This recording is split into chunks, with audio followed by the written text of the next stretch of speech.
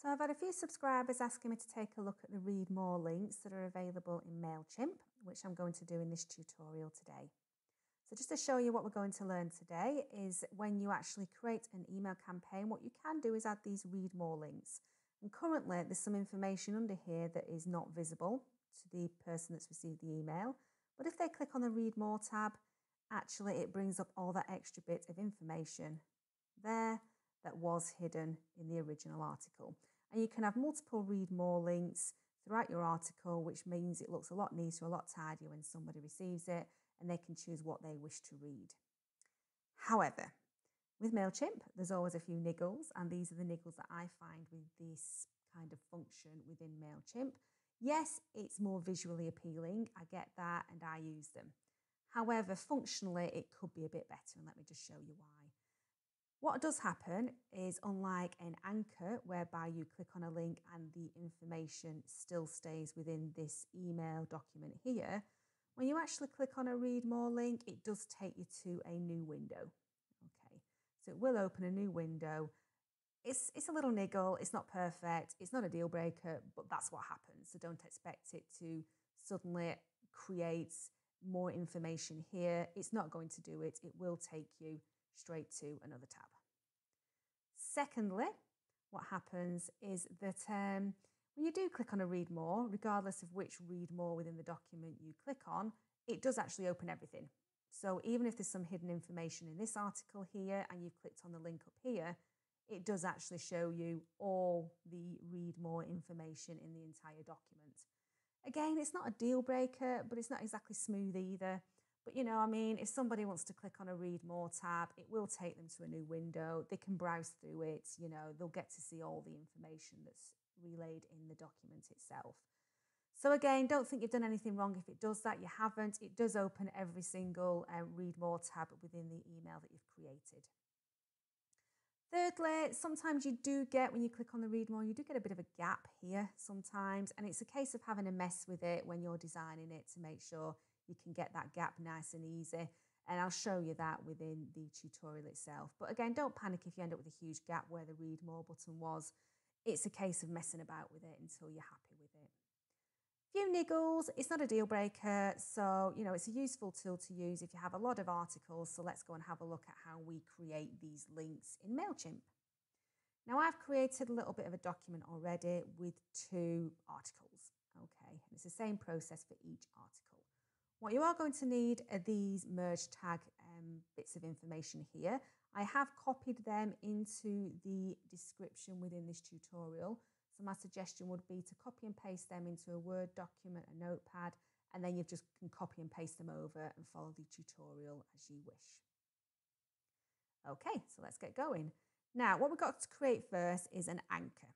Okay, now an anchor basically does what it says on the tin. It's this little anchor tool here, and it is a point within that document that people are going to relate to.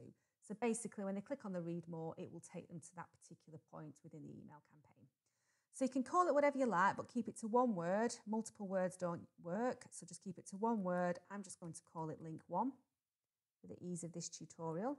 And when you do that and click on OK, it actually brings you up this red anchor, and you can see that it's called link 1. So that now appears over here, but you won't see it in this box on the left here.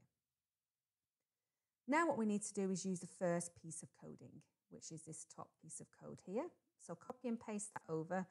And what you need to do is make sure you click on paste as plain text or it won't work.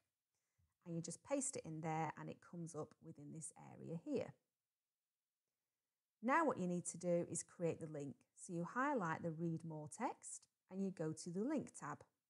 Keep it as web address. You don't need to change it to anything else. And then you'll copy that second piece of coding and overwrite this here. So you end up with this information.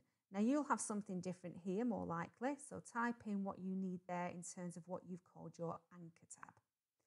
Make sure you keep the hashtag in or it won't work. And just insert it. And there you'll see you've created your link to the anchor. Okay. So now we've done that, we need to work with this piece of information here. This is the hidden piece of information, the content that you don't want people to see until they click on the read more. So you go and you find your third piece of coding, and that goes directly in front of the piece of information that is currently hidden. And again, you need to use your paste as plain text, paste it in and save it. Now what you need to do is tail that off, so top and tail it, put this piece of information using your paste as plain text, paste it in, and that will now top and tail. So what we've done here is this anchor then says if we read more, I'm going to take to this point here in the email campaign, and you're going to show this bit of information here. Okay. So save and close, and now go to preview mode. Now what we can now see is what that looks like. So we have the information under here that's been hidden, and when we click on that read more, it will take us straight to that point on the article. So that was the initial bit of information, and this is the second bit that was hidden here. So that works.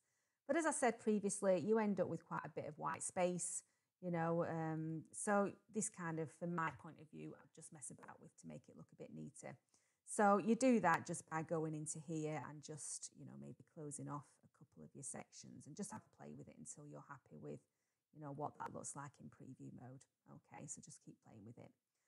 So that's what you do in terms of adding a read more link.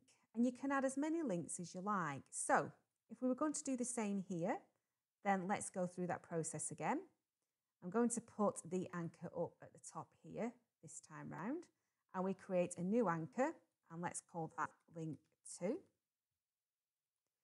And I now need to copy and paste where the read more information is going to go. So we'll go back up to the top here, and my read more needs to go where the extra information that's hidden is going to be. And again, just click on your paste as plain and drop that in there. And then this needs linking up to your anchor. So go to that second piece of information there, paste it in, and now I've got to change that to link 2. Okay. So that means that when someone clicks on this read more button, it will bring them up to the top of this article and all this will be visible. I now need to make this the hidden part. So we take the third piece of coding, put it right at the front here, click on paste as plain text and paste it in. And the same with this final piece of code here, put it right at the end of that piece of information, and again, top and tail it off. Okay, you might want to close these up. You can mess about with that as you like. And now when we preview it, we now have 2 read more links. So it does make it a lot neater, it does make it a lot tidier, okay. But like I say, when you click on this, it now takes you to the beginning of this article, but it does open up the rest of the information within the email. So that shows you quite clearly there that it doesn't matter which read more tab you click on, it will still open the information for all of the articles. But it's a lot neater, it looks a lot better, and it does work. It's a really useful tool to use. And basically that's how you create read more links within Mailchimp. They do give you 3 options on their website. This is the option that I suggest you go with. It's more flexible, it's easy to do, and you can create multiple links a lot easier than the other 2 options, which really are for single links only. Have a go, let me know how you get on with it. If there's any other things you'd like me to do in terms of tutorials, it doesn't have to be Mailchimp, it could be Adobe or anything else, then just give me a few ideas and then I'll put some time aside and get them done for you. I'm Jean Atkinson. You know, definitely follow the channel if you can, subscribe, hit the notification bell, all that wonderful stuff, and I will see you soon. Thank you very much. Goodbye.